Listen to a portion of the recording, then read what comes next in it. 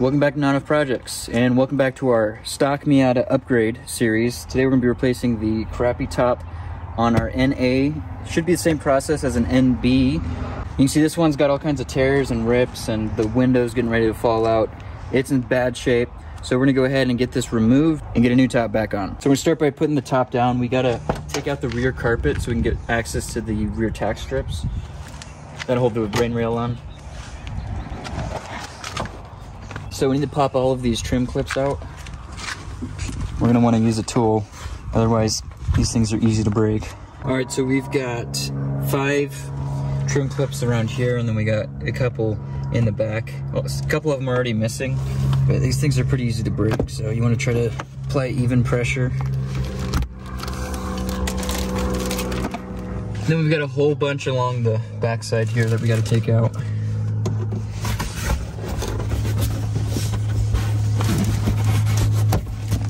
You can see this top's been leaking pretty bad because we have a petri dish for our back carpet.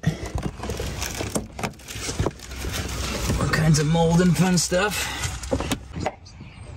All right, and then back here, after you've got all the push clips out, there's these like frame stops. They're held in with a Phillips head screw right there. So we'll go ahead and pop that out. Hopefully it doesn't fight us too much with all the moisture.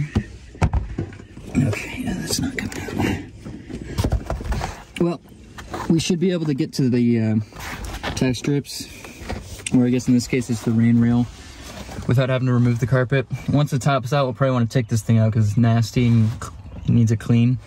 But we need to take all of these 10mm nuts out, and that'll get the rear section of the top free along with the rain rail. All right, now that we've got all the nuts out, we can go ahead and pull the rain rail and the top frame out. So this stiffener bar holds tension equally across the rain rail. So we'll pull that out, and then we can pull the top and the rain rail, and you can see they're riveted together here.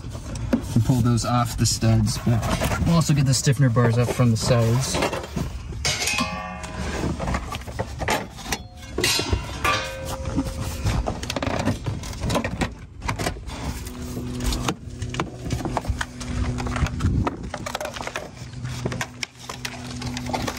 There we go. You can see our rain rail's all cracked, so we're gonna need to replace that.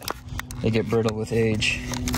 This one's really toasted. All right, now we're gonna go ahead and remove the header rail. So we need to fold the top back so we can get access. This is the header rail right here. You can see it's held on with a bunch of Phillips head screws. We'll also go ahead and remove the 4 screws, 2 on each side that hold the rubber weather stripping on.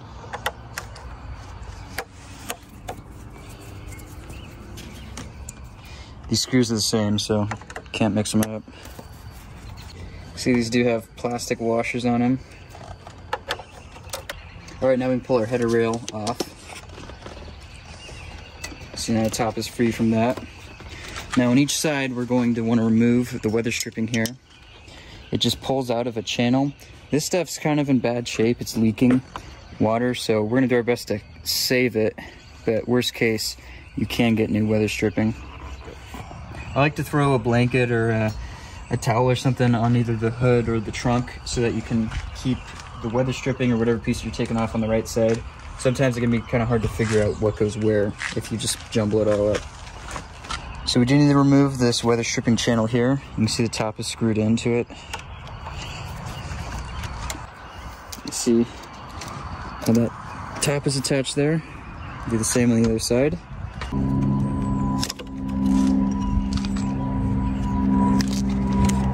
Okay, now we're gonna do the same thing to the rear section of the rubber seal.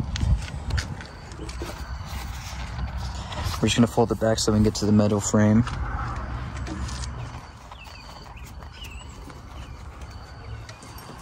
Now, if your weather strip's in good shape, it's not a bad idea to mark around the screw heads. You can see they left marks because the weather stripping frame has some adjustment to it, and if you don't get it on right, you can have some leaks where, especially if you're reusing old but still in okay condition weather stripping, it won't seal against the door as well as it could.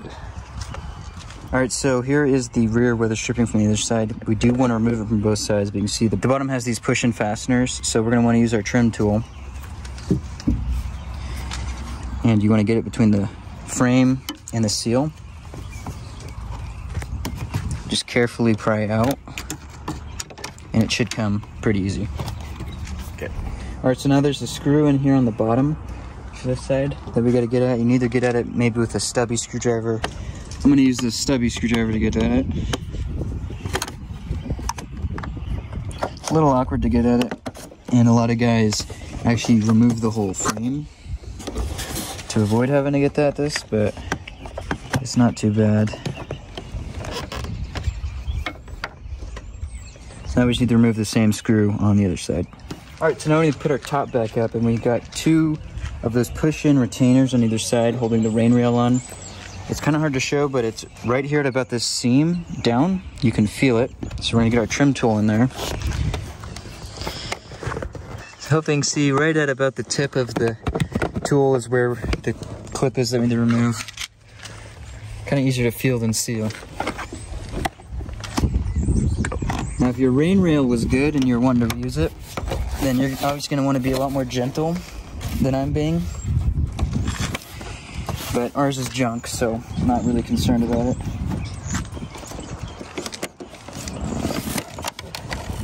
Okay, so it's free now. You'll be able to see in a second. We're going to do the same thing on the other side. So now that the rain rail is free of those push-in retainers, we need to drill out the 2 rivets on either side, and then we can get the top totally free from the frame.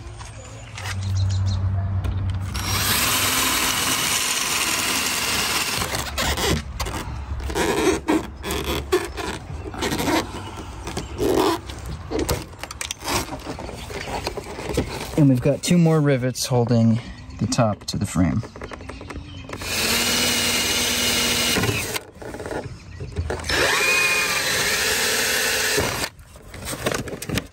There we go.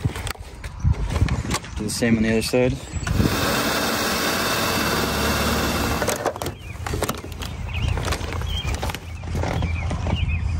All right, so now we should be able to roll this back over and show our listing attachments.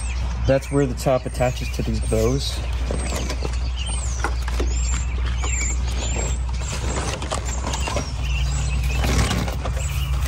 Here's our first listing attachment. Go ahead. All right, we're gonna go ahead and unzip the window out just to make it a little easier.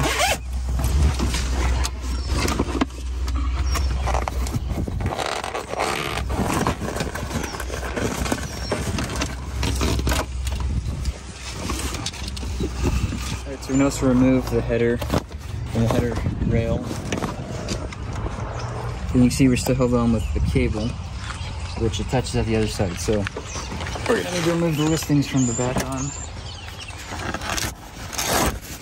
See the top's just ripping, which is fine.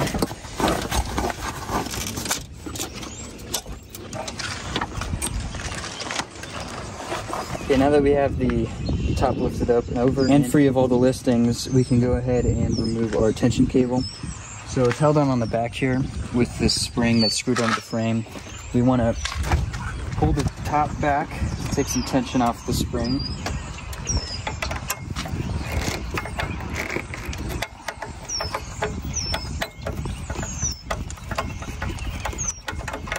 Go ahead and fish the cable up.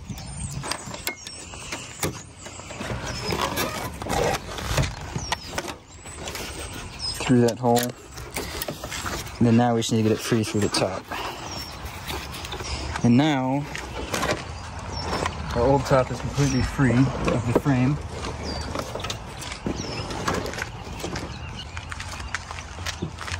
All right, now that we've got the top material out of our way, we can get a little bit of a better angle of access onto these little stoppers here.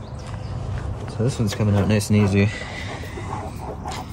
Now, you don't necessarily need to do this unless you want to take the carpet out and clean it. You can see this one, because of the leaky top, has been growing some cultures, so definitely need to clean that. This one's a little crustier. All right, there we go. Now we'll give this a quick vacuum or whatever you want to do to it. And we can leave the carpet out until we're ready to put it back in at the very end to make it a little easier for us to get to the rain rail studs. You can see this car is actually white from the factory. I think it's been repainted twice, black and then this kind of cool green. But it smells pretty swampy down there with the vacuum sucking all the air out. All right, so we've got the well kind of cleaned out.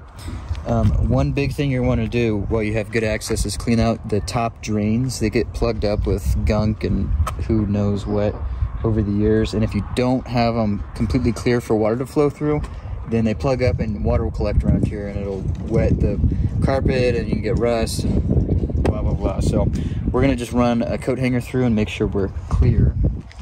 This should go all the way down to the bottom of the car. Feeling some resistance, but oh yeah. Good look down here. You can see we have some compost coming out. Very good for the garden. Yeah. Gross. There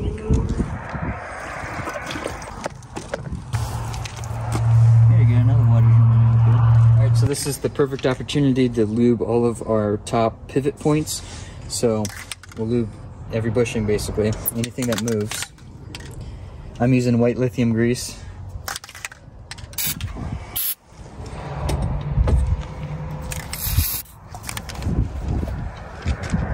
Alright, so now we are basically ready to go ahead and start putting our top on. Let's get the new top out of the box along with the rain rail. See what we're working with. So we went with the Sierra Tops rain rail. And you can see how pliable this is compared to the other one.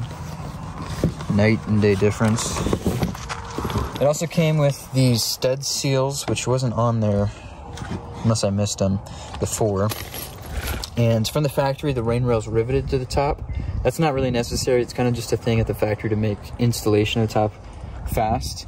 So you actually can just omit the rivets. This came with these kind of like clamp studs just to help it hold on to the top. We'll see if we need to use them or not. All right, and then for our top, we went with a top from More Than Tops on eBay. I mean, it's not exactly a name brand top, but it's made in the US apparently. Seems to be pretty decent quality, so we'll see how it holds up. A little cheaper than Sierra.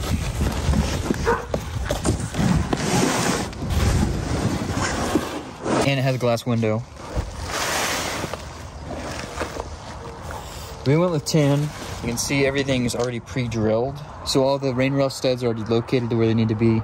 The Miata top's pretty easy to install compared to a top on an older car where you've actually got tack strips and you staple the top to it. There's a lot of fitting and adjustment that goes into that. Versus this, everything's pre-located, so it makes it pretty easy.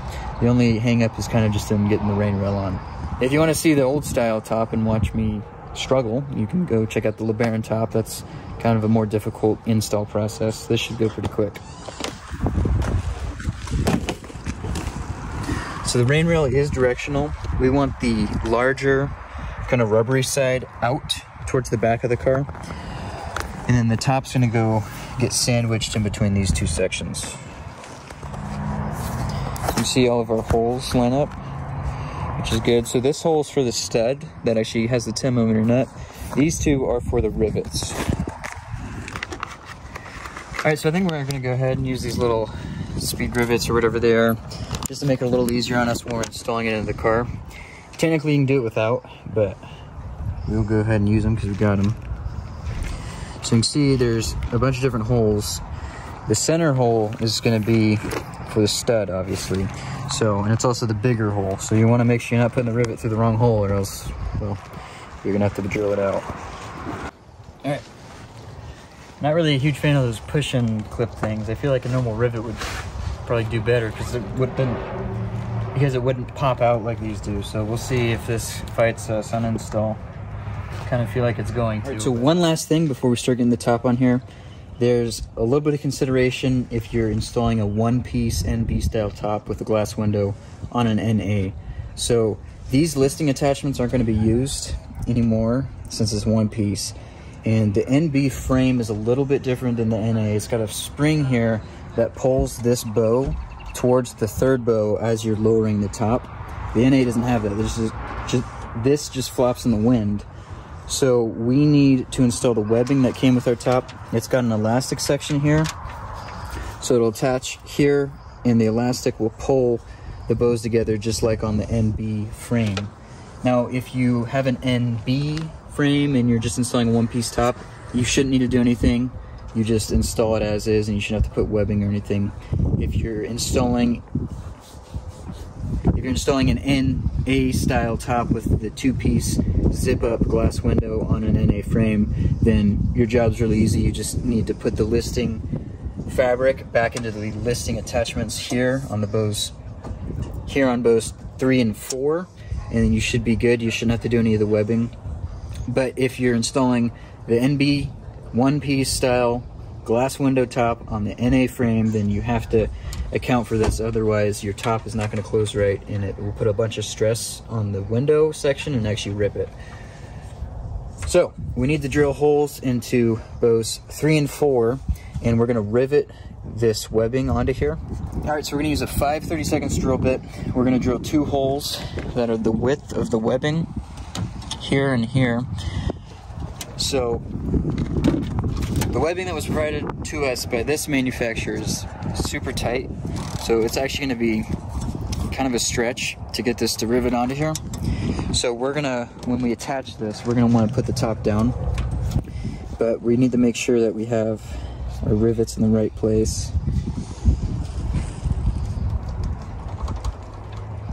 Yeah, that should do it. So this is where we want the rivets. Drill about here. So you want to drill through the listing attachment and also through the bow, not all the way.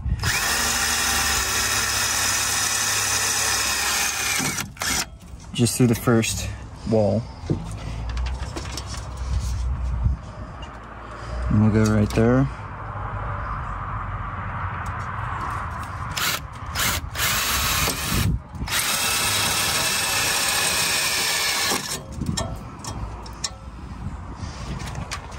Then we'll do the same up here.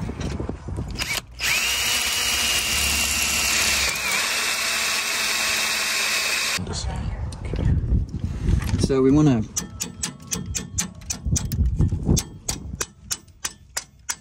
make sure the rivet's actually going to engage into the bow. So I was just kind of tapping down the bracket here. These rivets aren't super long. So now, I just have this test fit in the number 3 stud. Just want to make sure we have this attaching properly.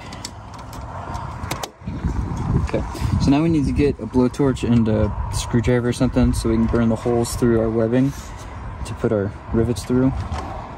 Alright, so I've got our webbing here attached to the 3rd stud in. We're going to need to drill 5 32-second holes in the bows on the underside so that we can rivet our webbing on. So we're going to fit it just to the outside of the listing attachment, which we aren't going to use anymore. And it's going to attach something like that. So we just need to figure out our approximate location so we can drill.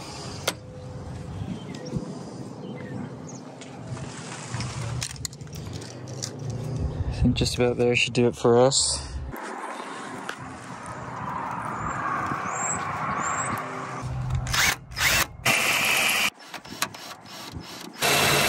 Alright, now we need to poke our holes through the webbing. So we need to figure out what location we're putting them on. Right about there should do it for us.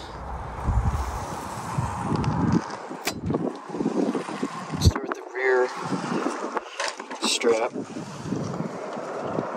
So I'm just going to heat up this punch, and that will melt the fabric and make it so it doesn't fray. If you try to like cut through it or whatever, it's not going to work very well. So it's really windy.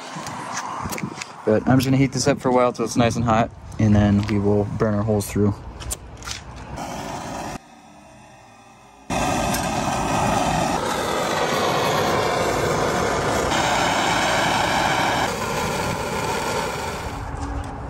Okay, now we can go ahead and rivet.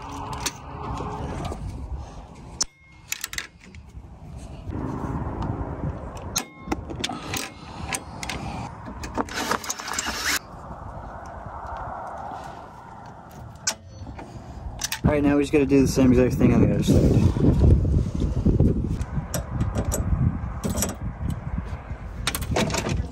Alright, both sides are riveted.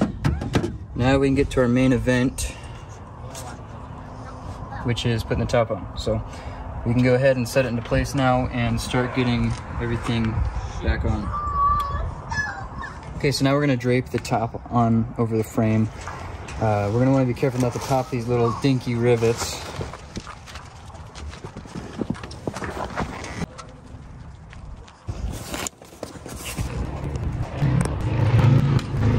So we can go ahead and thread our tension cables through. See, this top has a hole cut out here.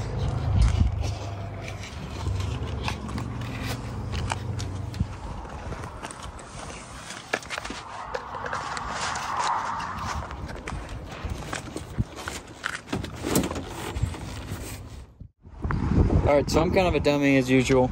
These are actually speed rivets. So you're actually supposed to pound them together, and you can see where this pin's already a little deformed. It collapses and it acts like a normal rivet. So I think we're just gonna not bother with it because that's gonna be kind of a pain. We'll just put the rain rail on without rivets like I was talking about. So for now we can get it out of the way. When we're ready to bolt the rain rail down, we'll go ahead and slide it on first, and then we can slide the top into the groove while it's in the groove. Alright, so next we gotta get the B-pillar sections riveted. We have the 2 rivets for this under the weather stripping retainer, and then we've got the 2 way down here. So the top has this kind of pocket right here that we gotta slip over and around this. So we're gonna need to put the top frame up and try to slip this under.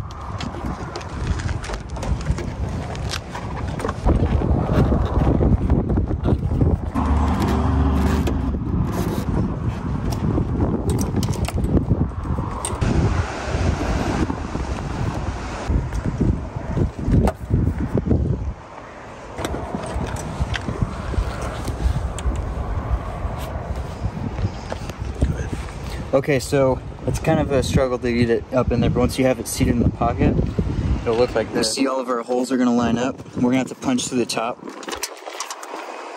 Actually, looks like the holes do line up. They're already punched. It's just a little off kilter, but the holes will line up. And you can see if we put the top back just a hair, that metal piece is resting in that pocket on the top. So now we'll put the top back up. You want to fold this over so we can get access to the rivet points down here. So you can see where we drilled out the rivets and the holes that we rivet now. So we'll go ahead and do that. Alright, we moved inside because it's so crazy windy outside. We need to put the top back up and we can rivet in that. I believe these are 5/32 rivets, but really it's just use whatever fits the tightest in the hole.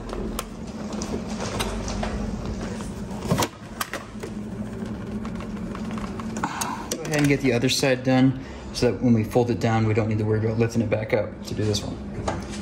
Alright, so now we're just going to do the same thing over here.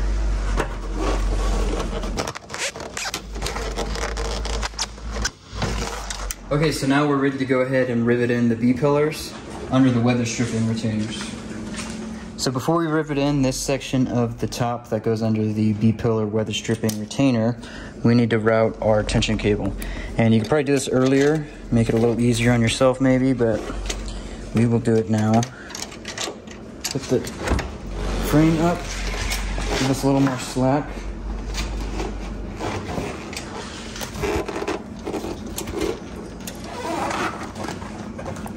So it goes down through here. We're going to have to push the 4th bow back a little bit. We'll go down there and screw into its screw. Alright, so we have our tension cables in. You'll probably have a little easier time if you do it before riveting those 2. It's not bad either way, but now we're ready to rivet in to the B-pillar. So if we look at the frame itself, you can see these little plastic inserts are where the screws go, and these 2 holes are where the rivets go. So we need to put a rivet through this hole, into that hole, and so on. So this top, the little plastic reinforcement, doesn't quite line up with the hole, so we're gonna have to manhandle it just a little bit, but you can see now it's through, so it's not that bad.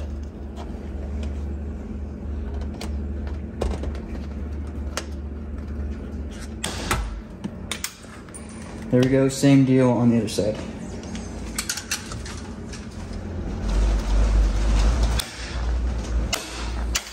All right, now we'll go ahead and fold the top back. I want to make sure that the window sits back like it should. Okay, now we're gonna go ahead and put our header rail on. So you see the top already has holes for the header rail. So we're just gonna get the weather stripping retainer and we'll screw that back into place. Okay, now we can get our header rail on.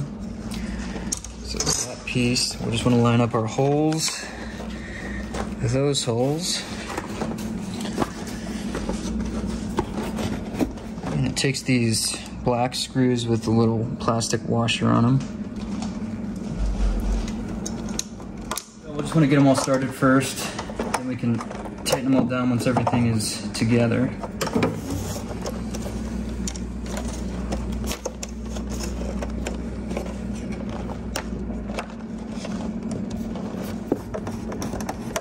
Okay, now we can go through and snug them all up.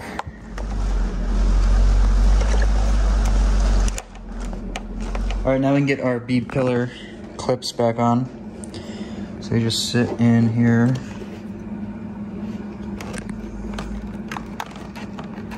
Like that, and they kind of pull this little piece over and tuck it away. Then we've got the one screw that goes down the center. So you can see our retainer has the 2 holes for the weather stripping push-in pins. The screw goes in the center one. So pretty self-explanatory there. It's fine. Okay, now we can go ahead and get our B-pillar seal retainer back on for both sides. So it's good to try to line up the screw head with the witness mark on the seal. Like I was saying before, if you don't get it quite right, then it's not going to seal properly. But we can always adjust it later if we need to.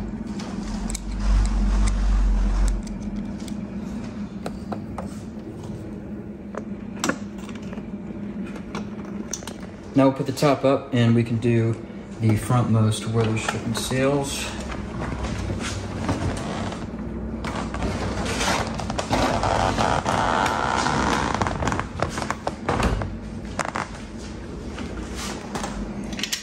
So you can see our top actually doesn't have the holes drilled or marked for our front weather stripping retainer. So we're going to want to make sure that we have our top in position before we go ahead and make the hole for the retainer. We're also going to probably want to use some contact cement just to make sure that we have a little bit of extra grip. Alright, so for our front seal retainer, we're also going to take care of this flap right here. We are going to want to use contact cement. We'll use it both up here. You can actually see we had some kind of adhesive here before, along with right here. So we're going to apply rubber cement to both of these, and we are going to let it tack up. And once it's tacked up, we just want to make sure that this seam is following the same path as it is from the retainer. Otherwise, if you don't do it, then you see the seam just pulls out. So what we'll do is we'll make sure it's glued in place, and we want to make sure that this seam here is on the edge. And then when we close it, you can see the top looks good. It's popping out because it's not glued, but we want it to have that same look. So I'm just going to use this Weldwood contact cement. Definitely want to be careful with the dripping.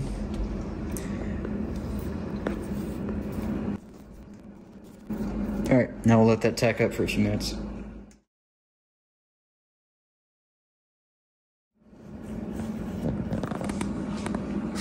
Okay, now we can get everything where it needs to go.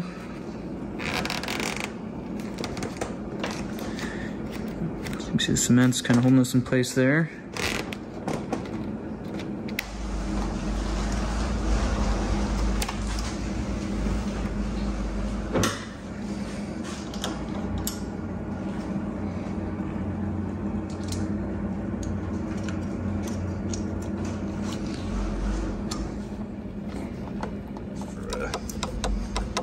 Shot. I delete most of this in transition. Same thing over here.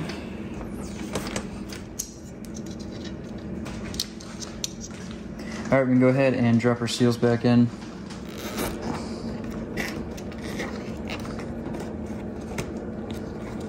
All right, then we do have our screws for this seal up here.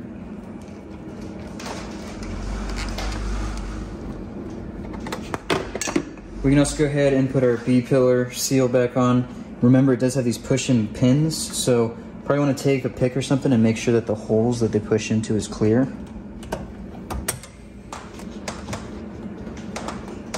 Alright, now I'll do the same thing on the other side. Alright, so now we can go ahead and get our listing in. This is on the second bow. So we're going to need to start by prying the listing retainer out just a little bit. And now we just wrap the listing around, and then we put the seam down into the listing retainer.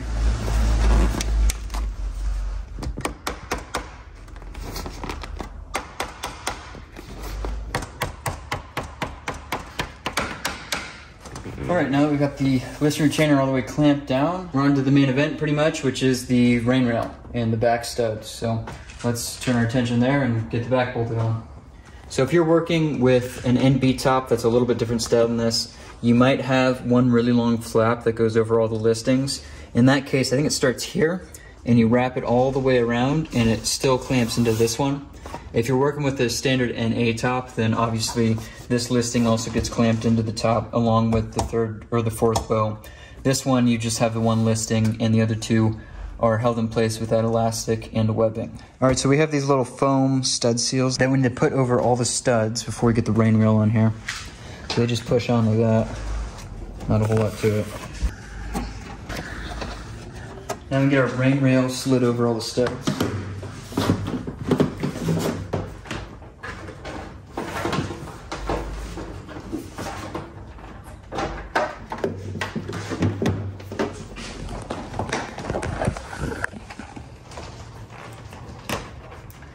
Remember that at the end, either end of the rain rail, there's a big opening, and we have one of these little push-in clips to push in, so we'll go ahead and do that now. Kind of hidden in there, you just gotta do it by feel. Okay, so we'll just wanna make sure that our rubber end is tucked under the seal. Now we are good to get the top in. The top gets sandwiched in between these two layers. So it's gonna be a little bit of a pain, but we'll work our way around and get it sandwiched. All right, so we're just gonna work our way around. In here, kind of hard to show, but you just gotta feel, you gotta spread the rain rail, get the top in, sandwiched in between, and then line the hole up with a stud. Now we're gonna wanna put the top partially down, because obviously when it's all the way in the up position, there's gonna be a lot of tension on it. So if you could find a way, either get a helper or figure out some kind of way to prop the top partially down, partially up, this is gonna be a lot easier. So we're gonna work our way around and get the top sandwich in between the rain rail.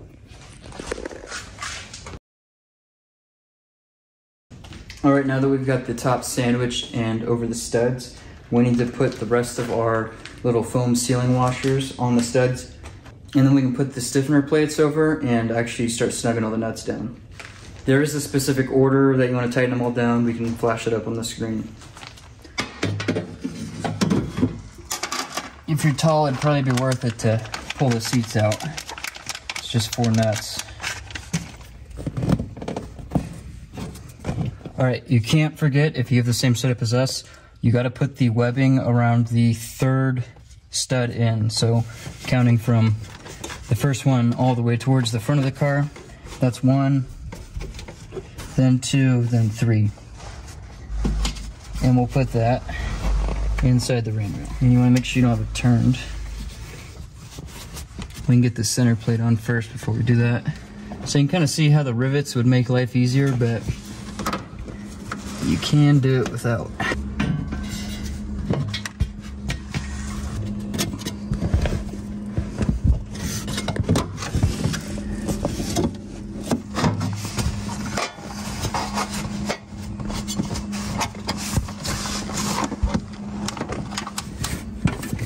We may need to leave out the foam washer in that one because of the extra thickness of the little brass ferrule, or whatever you want to call it.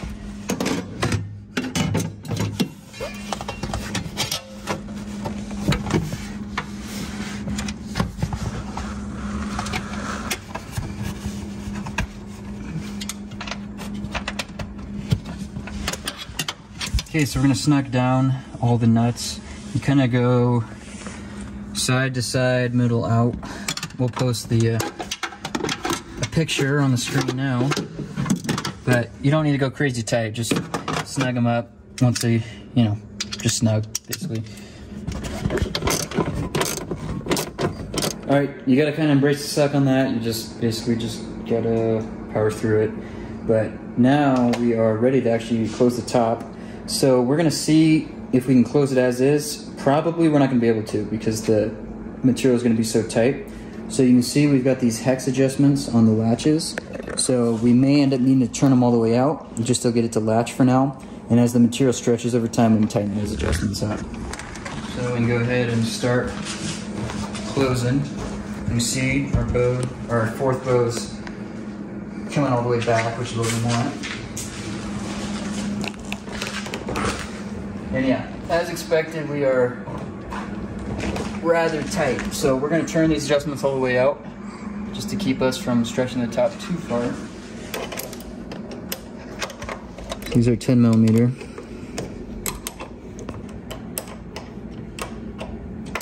Now, more than likely, you're probably going to need a hand to close this. It's going to be tight. So let's see what we can do here.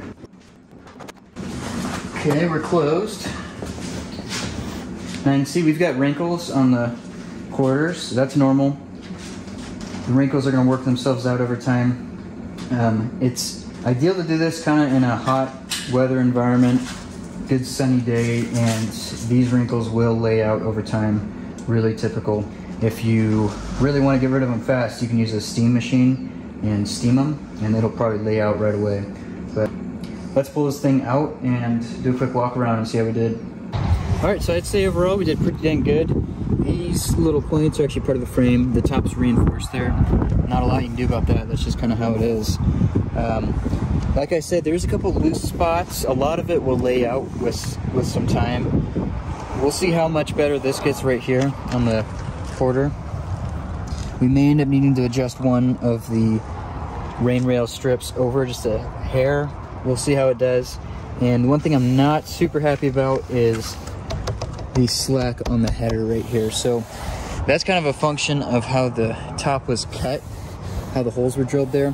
But we should be able to adjust it by loosening the header rail and pulling down a little bit. We may need to lengthen the screw holes in the top. We'll see how it lays out with a little bit of time.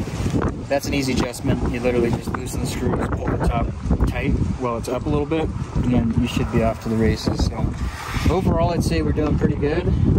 Go ahead and pull our window plastic off.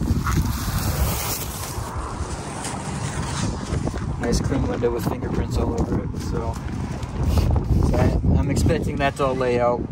Now is the time where you probably want to put some kind of conditioner or protectant over the top, especially if you're storing it outside. And you're probably going to want to leave the top up for a couple weeks just to let the material stretch to where it's going to be. If you're putting the top up and down all the time right after installation, you could run into some issues. Last thing we're going to do is get the carpet back in, and then we should be good to go. Our carpet's so nasty, we're going to get a replacement. So it's literally just the reverse of install. You just place it in there and put all the clips in. Easiest pie. If you could get to this point, then you can do that. So, all right, so you do want to test, make sure your top goes down. It does for us, but because we've got kind of the hybrid setup, the elastic doesn't quite do the job it's supposed to in pulling the bows together. I was messing with it and pulled it out of the rivets. We'll drill them out and put washers over that to spread the load out and re-rivet it. The elastic doesn't have quite enough tension to pull the two bows together, and they really need to pull together in order for the top to go down. It won't go down if they don't pull together. So what we may end up doing is adding some more elastic or something, but every time you put the top down, as you lower it, just pull the bows together and it'll go down fine. So not a huge deal. That's just something to be aware of if you've got this kind of hybrid setup of the NB top on the NA. But other than that, not a big issue. Overall, this job wasn't too bad for a convertible top. It'd probably be doable in, I don't know, 3 or 4 hours if you have a good time to work. Worst case, might take you a couple days, but overall it's not bad. Pretty easy as far as tops goes. A crappy top's kind of a big thing on kind of base model, cheap Miatas. So if you can replace the top yourself, you'll save a lot of money and you'll make the car look 1,000 times better. Now that we've got the limited slip differential in here and the top on, it's a whole different car. Next time we're going to be changing out this 1.6 for a 1.8, and that's really going to change the personality of this Miata. So I will see you guys then, and until next time.